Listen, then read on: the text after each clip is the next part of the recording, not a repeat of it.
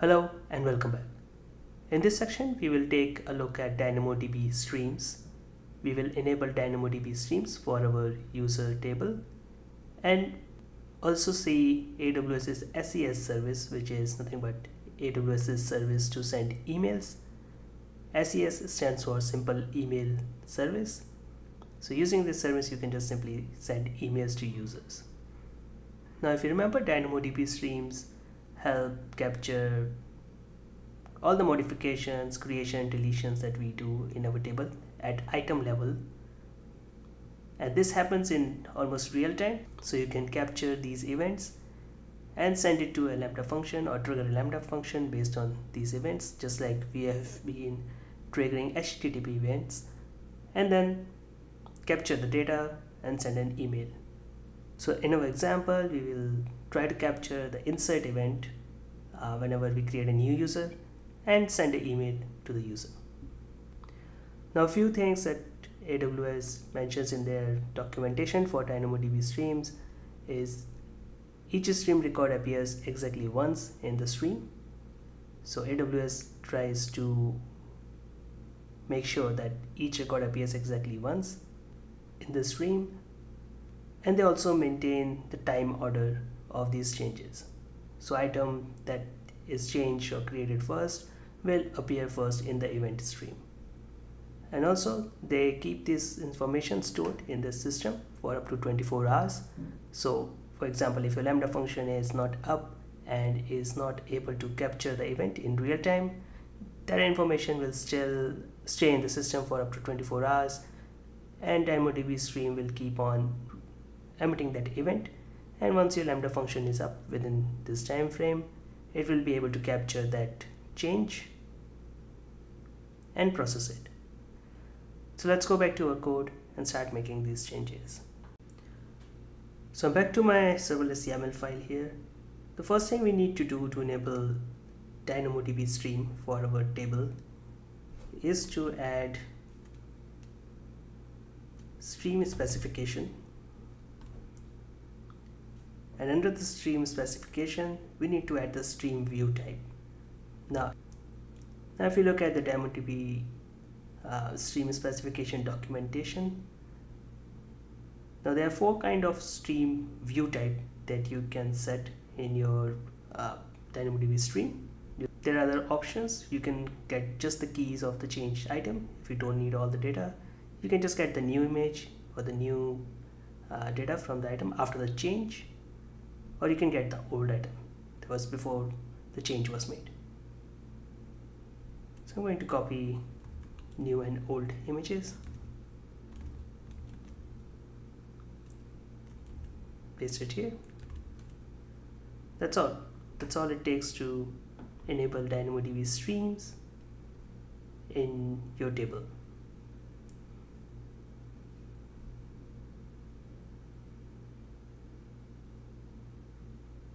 Now, once the streams are enabled, we need to capture these events.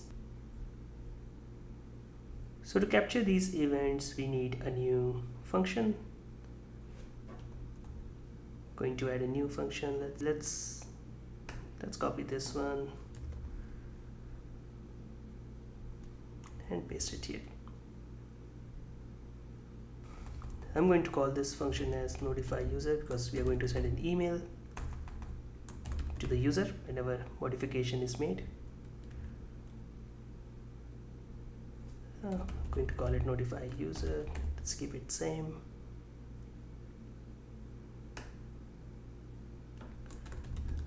Sends modification information to user.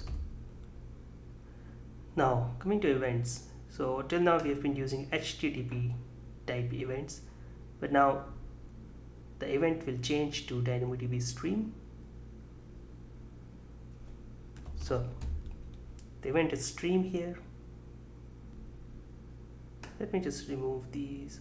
We'll keep the role. Now the type of stream here is DynamoDB, and then we need to specify the ARN of the stream. Now the DynamoDB table has an ARN whenever you create a global secondary index or index, it has its own ARN. Now DynamoDB Stream will have its own ARN, which uniquely identifies this resource type. Now ARN, we can capture this ARN using the function attribute. So we want to choose the get attribute. First we need to get the ARN to the table, and then the stream ARN.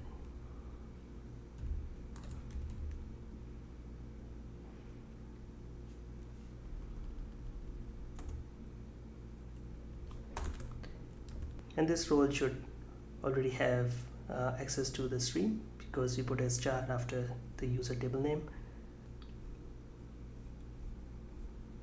here.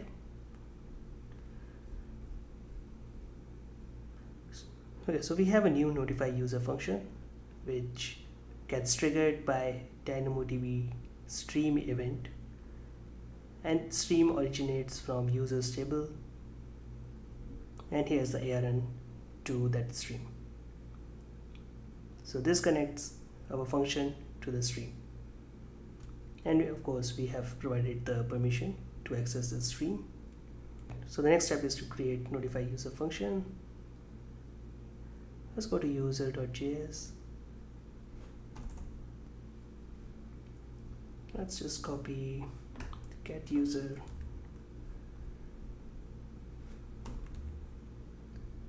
Okay, let's make the changes. Let's rename the function to notify user.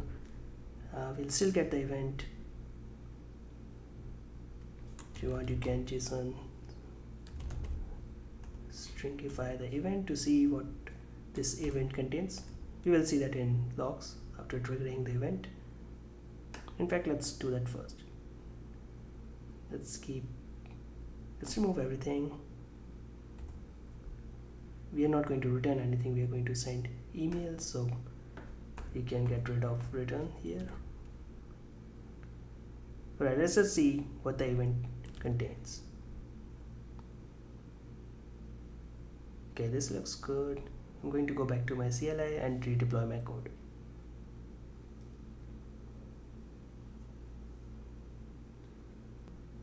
So deployment is done. Okay, so now we just want to capture the event from DynamoDB Stream. So for example, let's go ahead and probably create a new user and see what happens. So to create a new user, I'm going to just create a new user with email ID, a sample email ID here. Okay, and send. Now this should have triggered our DynamoDB Stream event, and Lambda should have captured it, and we should have something logged in for the event data. So back to our logs, you can see, so the stream captured the event of new user creation, and we have something in the logs. I made a mistake again. Let's go back to code, fix the error, and redeploy.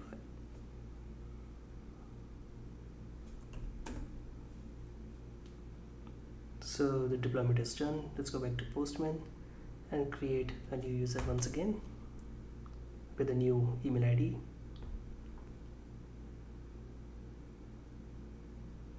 Let's go back to logs, and this time we have our event captured. So this is how our event looks like. We'll get the records, and then we get the event name. So this time it was a new user creation, that's why the event name is inside, and this is the event name that we are going to capture, and then send an email by identifying the event type, insert, modify, etc., and send an email to the user. We are also getting the email. So this is an array, so you can expect, so if there are multiple changes, in a short amount of time. You can expect this records array to have multiple events sent via stream. Okay, so let's go ahead, make more changes. Let's try to capture the event and send an email to user. Now first thing we need to capture is now records come in arrays, so let's start a for loop.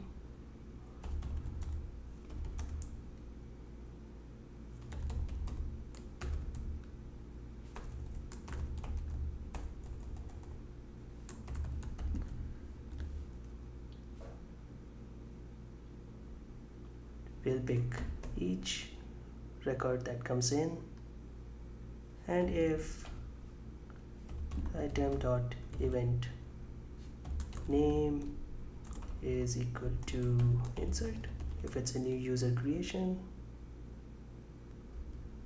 then we send the email. Right? We get the email ID and send the email. Now the user information will be inside item dot DynamoDB dot new image. Yep. So for each record we have DynamoDB and then the new image, and under new image we can fetch first name, last name, and also the email. So the next part, we want to send the email to user. Here to send the email, we will use the AWS's SES sandbox environment. So by default, you will not be able to send email to email IDs which are not registered or whitelisted in your sandbox. You will have to request AWS to provide you full access, full production access, so that you are able to send emails out freely. Of course, there will be some limits, but you need to request AWS once your testing is done, your product is ready, and you want to go live. You can ask them to unlock your SES account so that you can send emails. But till then, you will have to whitelist all the email IDs that you are going to use for your testing purposes in your SES account. So let's go to our SES service. So under services, you can search for SES, Amazon Simple Email Service, and in the menu you can go to configuration. Under verified identities, I've created an identity. I've used my own email ID. You can add another email ID, your own email ID here.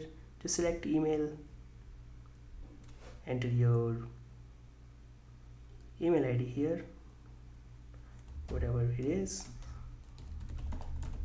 and then send the email.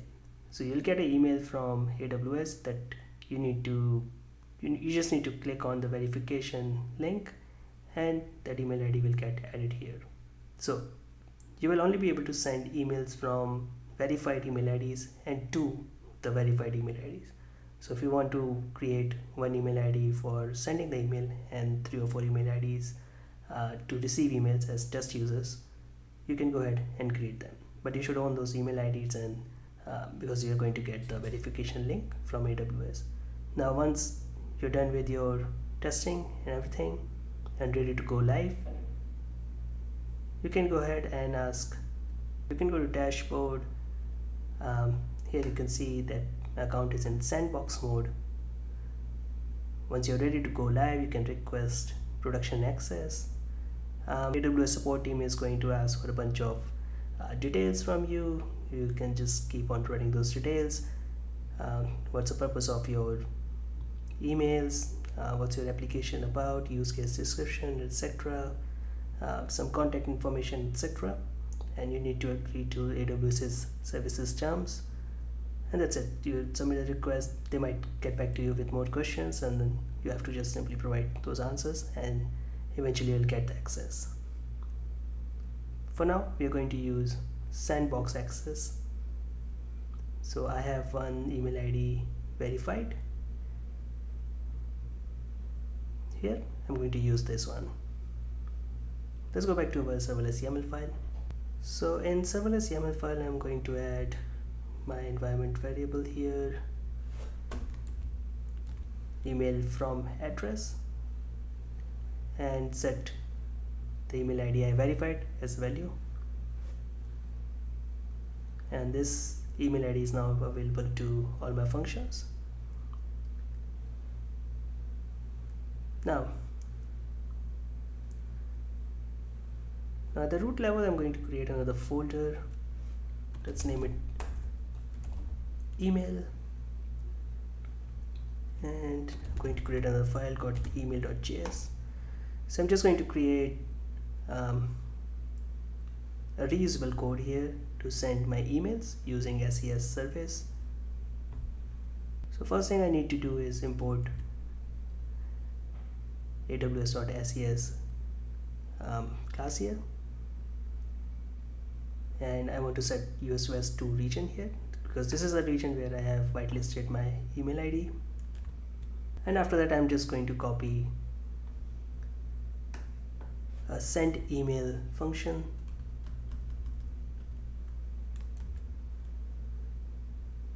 just to save some time. Now this function takes in 3 parameters here, like you need to send the email ID to whom you are sending the mail, the subject, and the message itself. Now we're going to use SES services send email function provided by AWS, and we're going to send all these parameters that we set here. Now parameters include destination. We are going to set the 2 addresses where we're sending the email. Then we are going to add the message. Now the message can be HTML message, which needs to be in HTML format here, or a simple text message. So in our case, we are sending a simple text message here, and then I'm adding the subject. Now all these things we are passing to the function, so we'll just grab it from here and set it in the parameters. Then of course we need to set the from email ID, which is a source, and ping it, we just set it in our serverless YAML file. And this is optional, you can also set a reply to addresses here. And then I'm simply sending my mail with all the parameters. Now, and here if the response is true, I'm just logging a success message, and if not, I'm logging the status as failed here. I'm returning the status as failed here. That's it. And if there's any error, I'm catching them here and logging them.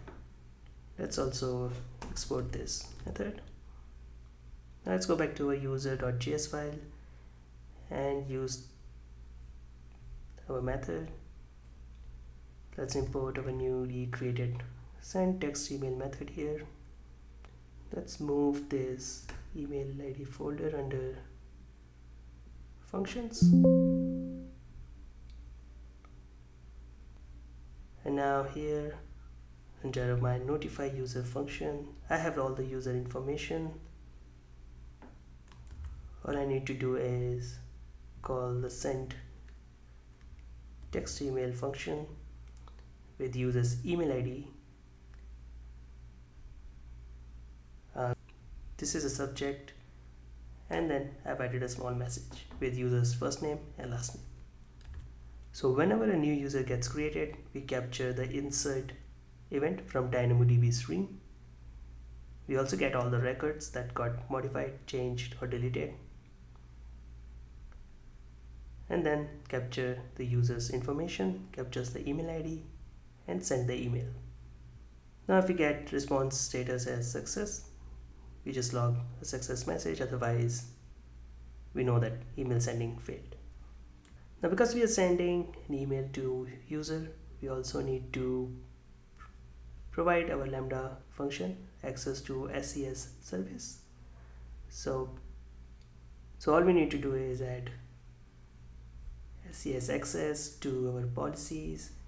I'll go to the bottom. So this is a list. You can see we have 2 statements added already. I'm just going to add another one.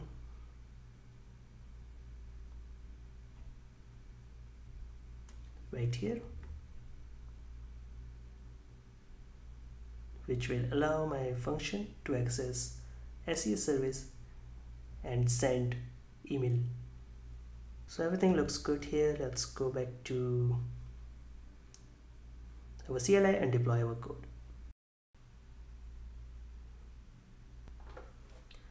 So our deployment is complete here. Let's clear my screen. Let's go back to our Postman. So I'm going to create a new user once again with the email ID or the primary key as ankur@udemy@gmail.com, which is our whitelisted or verified ID in SES. Let's go ahead and create the user. So user has been created. Let's check if he received an email. And this time we have received the email from AWS. You can see